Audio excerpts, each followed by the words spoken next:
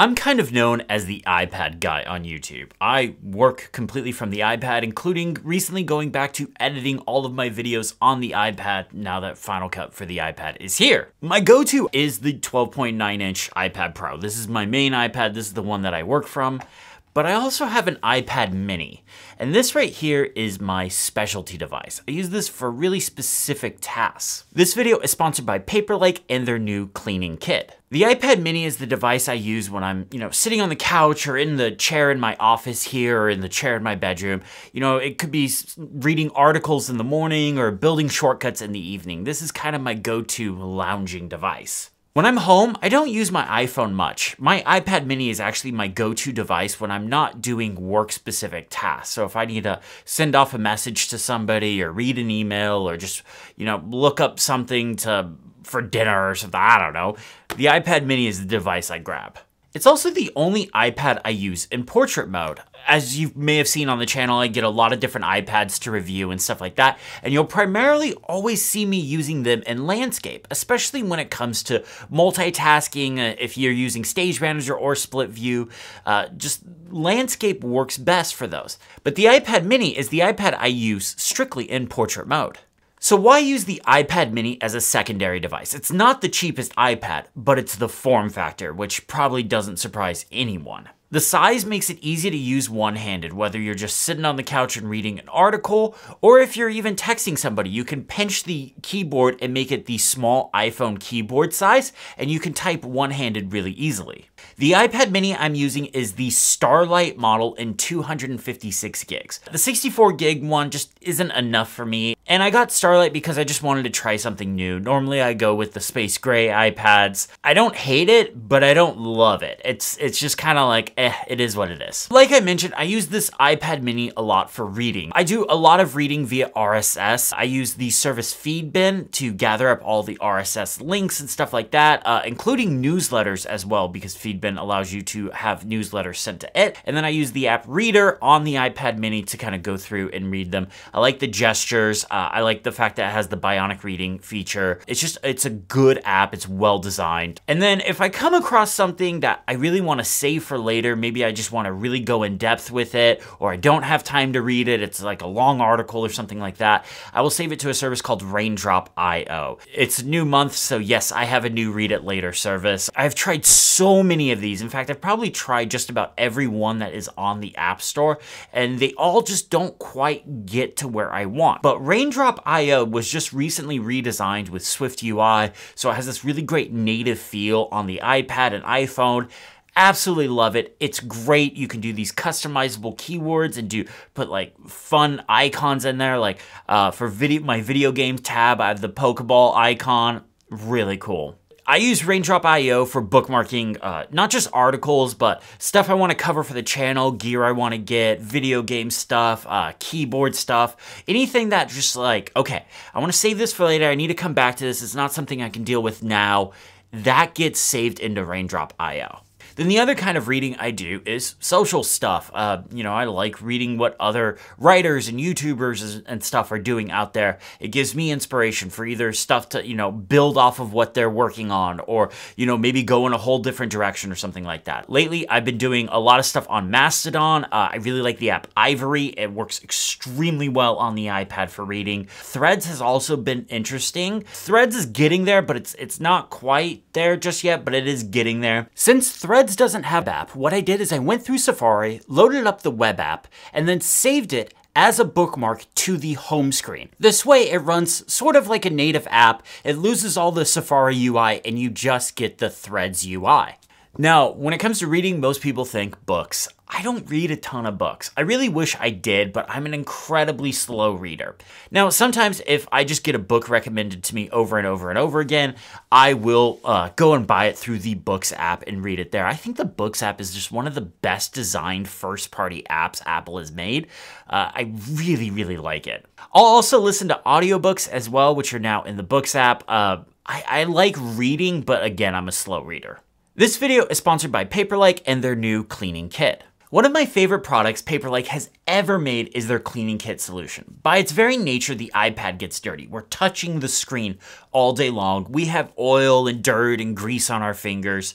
So the iPad gets dirty just naturally. And Paperlike just launched a new version of their cleaning kit. This is all about reusability and convenience. The spray head generates a much smoother and consistent stream than the previous version. After spraying, just wipe the iPad down with the bottle, which is covered in a microfiber pad. Your iPad will look squeaky clean. I bring this accessory with me on all of my trips, and space is a premium. The spray bottle fits into the hard shell case both ways, making it easier to get in and out now. And the container can now be refilled. Each purchase of the spray bottle comes with 5 pellets. When empty, add a pellet, fill it up with tap water, and wait about 10 minutes. I love this device and use it every day to clean up my iPads. And if you're using the Paperlike screen protector, it'll help them last even longer, staying nice and clean. I'm gonna put a link in the description below to where you can go check out Paperlike's new cleaning kit. My thanks to Paperlike for sponsoring this video. Now, on the iPad mini, I rarely use multitasking. The iPad mini really benefits just from that one app at a time, you know, classic iPad style. You do have split view if you want to, like, you know, copy stuff over, or you compare notes or something like that. That is there. Every once in a while I might use it, but I rarely use multitasking on the iPad mini. I pretty much just stick to one app at a time and maybe something in slide over. And that's where things differ from the way I use like the iPad Pro. The iPad Pro, now that Stage Manager has really been fixed and is a lot better than what it was last year, my iPad is always in Stage Manager. I'm maxing out that 4-window limit constantly. That is my multitasking device. That is my work device. This is my specialty device. And speaking of specialty stuff, I do a lot of journaling. A few years ago when I had a podcast, it's not active anymore, but me and my co-host, we made a journaling shortcut and a journaling template and stuff like that. I've stopped using the shortcut, but I put the template in GoodNotes. So I've been using this for journaling. I pretty much sit down every morning and write in it, just kind of like get the thoughts that are in my head about the previous day and then what I'm doing today and how I'm going to tackle all the stuff I need to get done today. It's just kind of a nice way to get everything aligned and make sure you have a plan for the day and you're not just going like scattershot to figure, you know, get everything done. The other thing I use GoodNotes for is script markup. So whenever I do a video, I write a script. Sometimes it's just an outline. Sometimes like my iPadOS walkthrough, it is a word for word script. But what I like to do is I like to take the script and I export it as a PDF into GoodNotes. And then when in GoodNotes, I sit there and I just mark up the script. I'll read through it, mark it up. You know, if something doesn't flow right, I'll rearrange things. Like I'll draw arrows, rearrange things, and I can go back to the script and fix it in the script. The other thing I use those script PDFs for is when I have the final version, I'll re-export it again into GoodNotes. And I use it as kind of a shot list for B-roll. Now, I do have all of my standard productivity apps here on the iPad, you know, note-taking, task management, calendar, those kinds of things. But they're more for capture. If I have an idea for something, I will capture it in my task manager or my notes app. If somebody texts me and says, hey, let's go to dinner on Friday, I can add that to my calendar, stuff like that. I'm gonna get into my whole productivity workflow later in the what's on my iPad Pro video. That is gonna be a whole different thing. I'm still kind of like figuring out a few different apps because I recently had a wrench thrown into the gears that... Something you'll notice about both of my iPads is there is a shortcut in the dock, and this is my Action Cut shortcut. I did a whole video about this. This is the shortcut that is assigned to the action button, not just on the Apple Watch Ultra, but on my iPhone 15 Pro as well. Well, I use it on both of my iPads as well in the dock. Shortcuts in the dock are probably one of the best ways to run a shortcut on the iPad, because you can run them no matter where you are in the OS. So if you're on the home screen or if you have an app open, whatever, you can run them from anywhere. And it doesn't matter if you have a keyboard or trackpad attached or not. Now, the quick TLDR for Action Cut, for those that didn't watch that video, is it's a shortcut that adapts to what you are doing. So it looks at your various focus modes or devices. It'll give you a list of shortcuts to run in those different focuses. You can run those and it changes depending on which focus you're in. It's really handy. handy. I do also have Action Cut on the lock screen of my iPad mini, just kind of a nice way I can grab it, tap the Action Cut shortcut, and run it. The other two widgets that I have on the lock screen of my iPad mini are Things. This shows me the today view of things and a couple of tasks I need to do. And also Carrot Weather, which will just show me kind of the weather outside. It's kind of a nice like, oh hey, it looks like it's gonna be a nice day. Let's open up all the windows in the house kind of thing. Now, unlike my other devices, especially my iPad Pro, I only have one lock screen on the iPad mini. Again, this isn't a work device, so I didn't really feel the need to set up a dozen different lock screens for different focus modes. Now, on the home screen, I do have a few different widgets. The first is Carrot Weather. I just like to see the temperature, you know, can I open up the windows to the house? Would today be a good day to go work outside? Then I have Fantastical. I have their interactive widget here. I love this widget. So on one half, you have the month and the date view, and the other half, you have all of your events. You can tap on the dates to jump around them. It has a little heat map to show you how busy you are.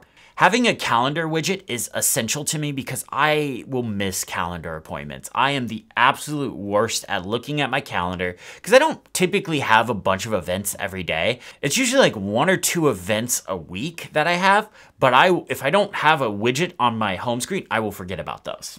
Then I have the Large Things widget, so I can see what tasks are due today. I can have quite a few tasks due in a given day, so it's nice to just be able to lay those out. Then the last widget is Timery's Excel widget. Half of this widget is for starting time tracking. You could just, you know, pick one right there. Then the other half is Reports. I'm not entirely sure how useful this widget is to me because, again, I don't use my iPad mini for work, so I don't actually think this is the most useful widget for me. I just put it there. I should probably find like a reading widget or something like that to go there. Now, unlike my iPad Pro, my iPad mini doesn't just have apps in the dock. Again, this goes back to it being a portrait device. If you just fill up the dock on the iPad mini and you're using it in portrait mode, those icons are awfully small. So I put a few on the home screen and a few in the dock. The way I think about it is the ones in the dock are like my capture apps. So again, those are my productivity apps that I just need to jump into quickly, add something, and then get out. Then the stuff on the home screen is like reading apps and stuff I don't use in multitasking. Now, like everyone, I use my iPad mini to watch videos, and it's such a great device for that. Sometimes it can obviously be YouTube. Other times I may put on a Formula 1 race if I'm like in here editing a video and I'm using my iPad Pro to edit the video. I'll put the Formula 1 race on my iPad mini and just set it up right next to me. It's kind of a really nice combo for that.